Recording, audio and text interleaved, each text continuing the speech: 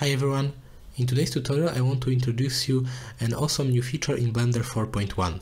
We'll be exploring the Bake node, a powerful addition to Blender Geometry Nodes toolkit. As the name suggests, this node isn't about baking pies, but rather about baking complex geometry data to enable efficient work and the creation of complex procedural geometry. So without further ado, let's dive into new blend file and start creating our project. To give you a quick demonstration of the capabilities of the new Bake node, let's start by using the default cube. I will demonstrate the time it takes Blender to calculate our geometry node system, so let's activate the timing option here. Now let's add a subdivide mesh node and set it up to 6 subdivisions. You will notice a slight increase in processing time, but overall this is still remarkably fast. To better showcase the functionality, let's create something a bit more complex. First we'll add a transform node and make some adjustments to its position, scale and rotation.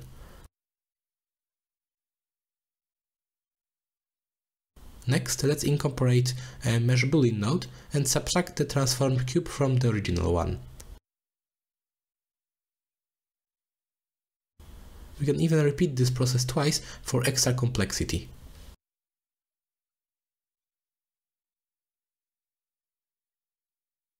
As you can see, our calculation time has now exceeds 1 second. Because of that, even minor adjustments require some time to compute, making working on this geometry node system much less convenient. This is where the Bake node comes in handy. Let's add the Bake node at the end to fix our performance issues. You will notice that we have both animation mode and still mode options.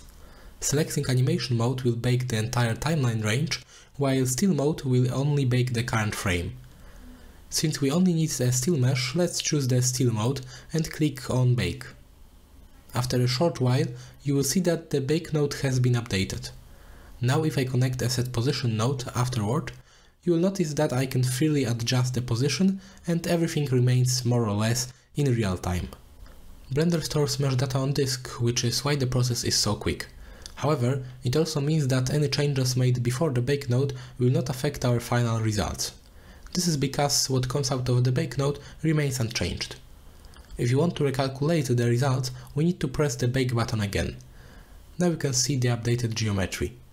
Finally, there's the trash icon, which allows you just to easily delete the baked data. Alright, so that was a brief overview of the Bake node. Now let's dive into a more practical example. I will demonstrate how to create an auto damage system for a simple base geometry. We will use the Bake node to vastly improve our workflow and speed up a lot of things. Let's get started. Alright, let's begin by modeling some basic geometry. I will start by duplicating our default cube, delete the geometry nodes modifier, and then add a few loop cuts and extrusions to create a staircase-like shape. Something like that. Our first step now in creating an automatic damage system will involve generating an edge damage effect. We'll achieve this by using a boolean operation between the original shape and the deformed one. Now let's proceed to create a deformed shape. Firstly, I will remesh our geometry using the mesh to volume node set up to a low voxel amount.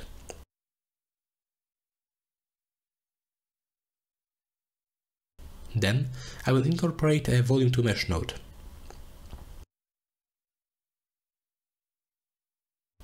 Since we aim to generate more detailed geometry, let's remesh once again, this time with a higher voxel count, approximately around 300.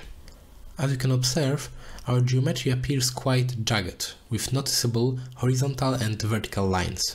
To fix this, let's apply a slight smoothing effect using set position node, position node, and blur attribute node between.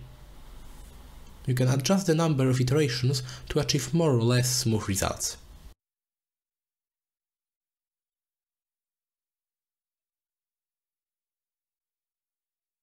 To reintroduce sharpness to our geometry, we can utilize the original geometry along with the geometry proximity node.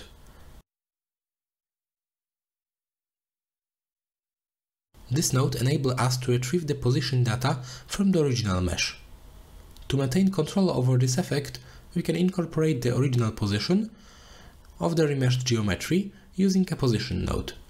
Finally, we can blend between these two using a vector mix node.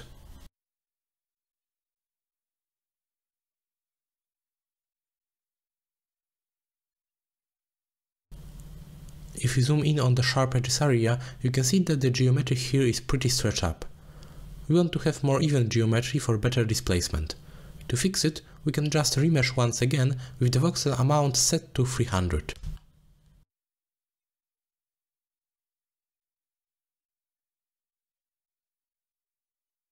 To add additional details, we can incorporate a noise texture node.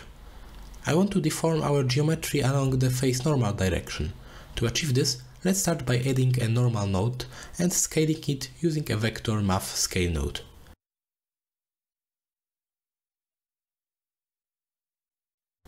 Then, we will connect the noise texture to the scale input of the vector scale node. Finally, we will plug the setup into the new set position node at the end.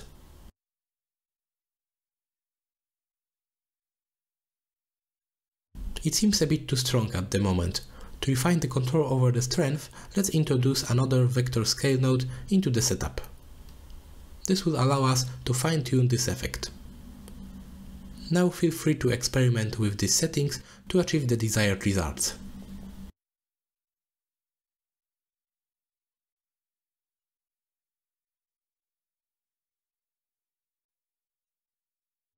To create more uniform results and better control the effect, I will use a map range node to remap values from the noise texture. Noise texture by default ranges from 0 to 1. I intend to remap it to start from -half to half, as I want to offset my geometry both inward and outward. I think something like this looks great. Before proceeding, let's ensure that we save our file, as the next step might potentially lead to crashes, especially on less powerful computers. Now, let's add a mesh boolean node, set it to intersect, and connect our original geometry first, followed by our new geometry.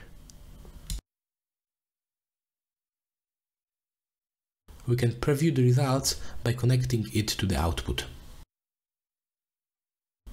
It may take a moment to calculate, but after a while we will see the final result. As you can see, it looks quite impressive. However, without applying the modifier, we can't really work on it any further due to the long calculation time. Thankfully, with the introduction of Blender 4.1, the bake node comes to our rescue. Let's connect it after the mesh boolean node. Wait once again.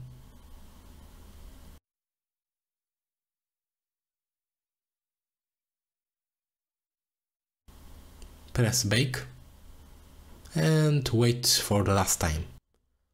Now we are free to continue working on this without any performance constraints. Now if we switch to wireframe mode, you will notice that the geometry is quite not uniform. To utilize displacement effectively, we require a much more evenly divided mesh.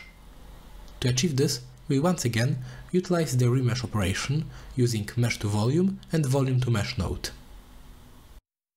I will set mesh to volume to high value around 400. Now it's time to introduce displacement. We will utilize some noise texture to add additional details to our surface, similar to what we did earlier. Let's duplicate the entire displacement setup from here, so that we don't have to recreate it from scratch. We will connect it at the end here. I want to create uniform displacement on my surface, both inward and outward. I will use a map range node again to remap values from our noise texture. With a setup like this, I can easily tweak the settings of the noise texture and the vector math scale node to achieve the desired effect. Okay, I like this effect. As you can observe, the bake node enables me to efficiently work on my displacement. Now I want to add an extra layer of detail to our geometry. Let's duplicate the displacement setup once more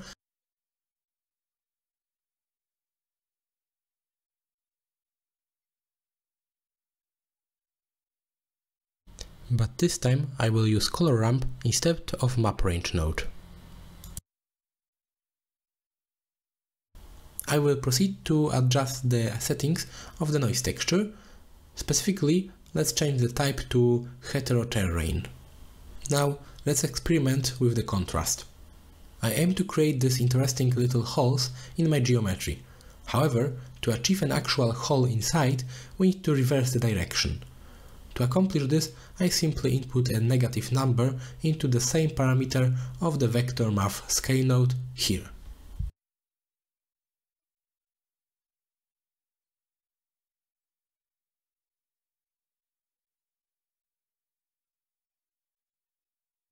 Alright, the last issue we need to address is the high poly count of our geometry. Fortunately, there's a simple solution to fix this problem. We just need to remesh the entire structure once again. To do this, let's add mesh to volume node and set the resolution to 512. Then add a volume to mesh node. Now, the usual step is to increase the adaptive value, for example to 0.1. If you switch to wireframe mode now, you will notice that we have significantly fewer polygons, yet the effect remains essentially the same. This is exactly what we wanted, a reduction in poly count without sacrificing the desired visual impact. To finalize our work, we can add a set smooth shade node at the end. And this is it. We successfully created a set of basic stairs with detailed damage effect. So thank you so much for watching, I hope you learned something new. The bake node is a really powerful tool and I hope that I showed you what you can do with it. If you want to download the final file for this project, you can find the link in the description. Also, if you want to support my channel, you can check out my Blender add-ons and assets packs. Links also in the description. Thanks again for watching, see you again soon, and bye!